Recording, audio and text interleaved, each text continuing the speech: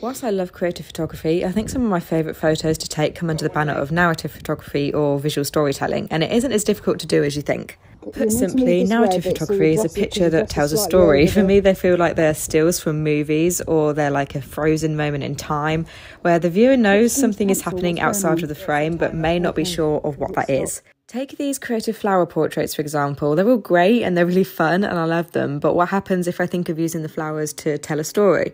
I get this, and as photos, they aren't any better or worse than the portraits, they just make you think more and are different. The same can be said for these Wes Anderson style portraits versus the ones that tell a story. I absolutely love both styles, but coming up with a story behind my photos is one of my favourite things to do.